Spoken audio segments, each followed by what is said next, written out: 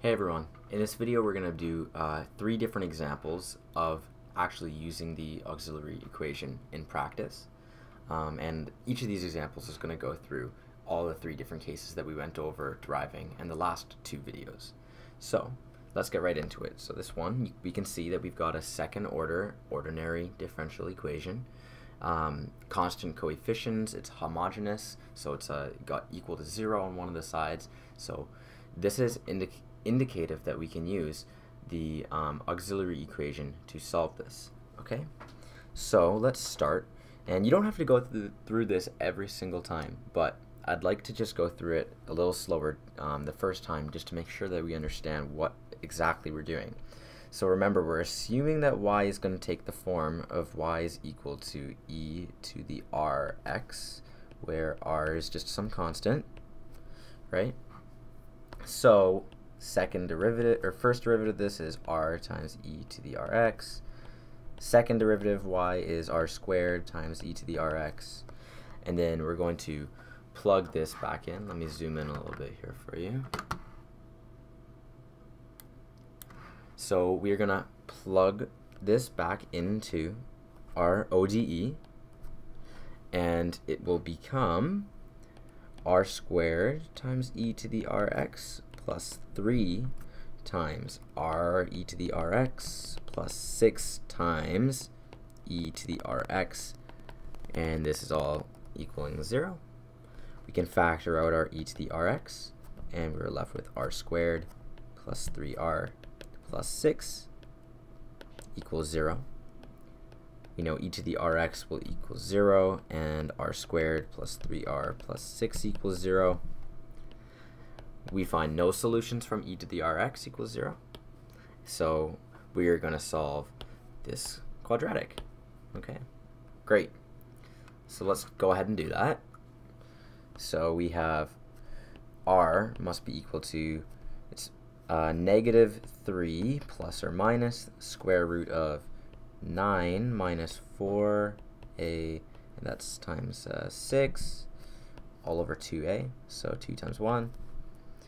So we get r equals, and you can probably already see this, that we are definitely going to get some complex roots underneath our square root here, right? B squared minus 4ac is a negative number. So we're going to go with the first case where we have imaginary solutions. And so let's simplify this as much as we can. So this will be minus 3 over 2 plus or minus, and 9 minus 24 should be negative 15. So this will be plus or minus square root of 15 times our imaginary number I. Okay? And if you'll remember, what we found out in the last video is that we know our solution will take the form of, and I'll write it out in a second, but we had those 2 constants, alpha and beta. And if you remember, this first unit here is our alpha, and this second number there is our, oh, not alpha, this is our beta. And what we found was that the solution takes the form of y equals e to the alpha x, and this is multiplied by cosine of beta x plus sine of beta times x. So now it's really as easy as just plugging in our alpha and our beta, and this is the general solution, because if you remember, we already took the linear combination of both the solutions that we found. So this, what we just wrote, this is the general form of the solution. We really just jump straight to this, and we're pretty much done. So this is e to the negative 3 over 2 x times cosine of, oh, and this should be square root of 15 over 2. Don't forget that. That's just a mathematical error there. Over 2. Okay. Cosine of square root of 15 over 2 times x plus sine of beta, so root 15 over 2 times x. And there you have it. This is the general solution to the ODE. This ODE right here. right? Pretty easy.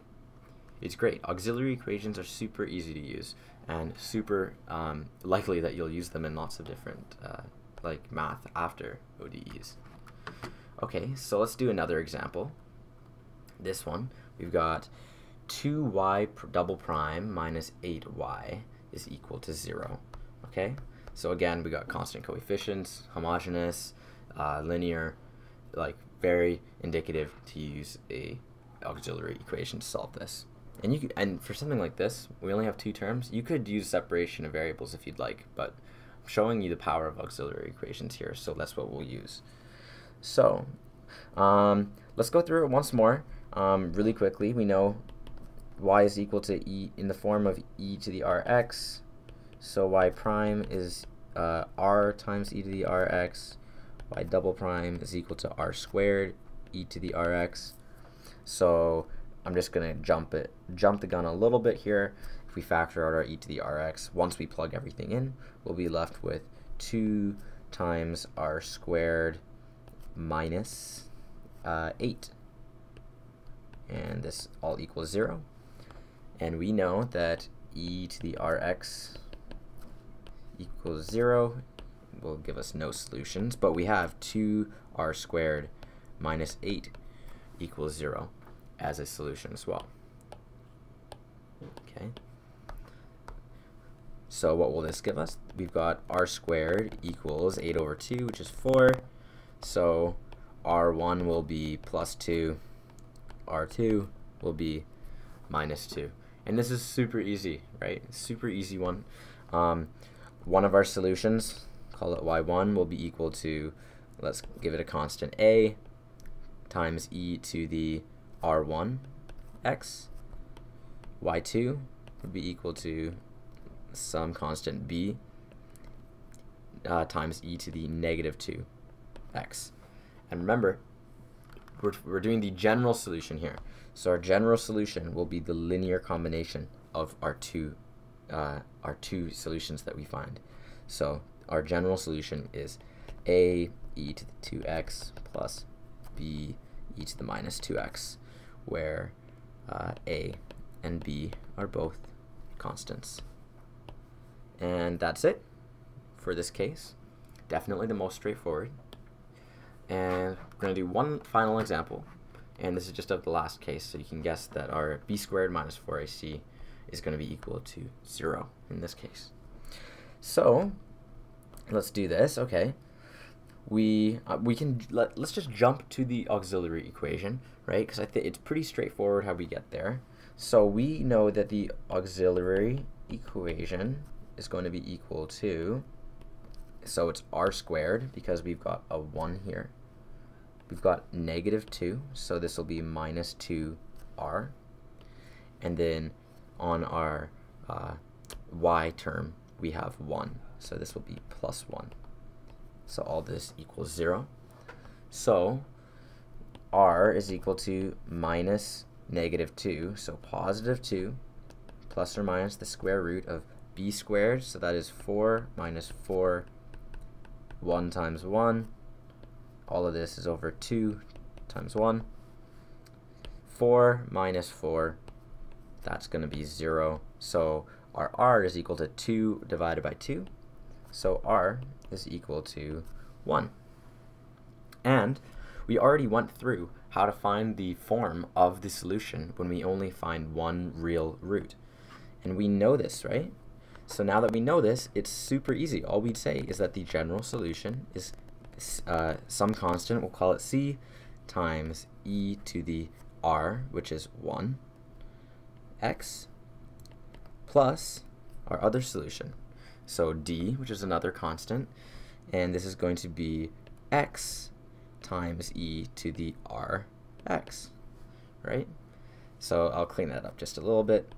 Y is equal to c e to the x plus dx e to the x, where c and d are real numbers. And this is it. Super straightforward, super easy, super useful.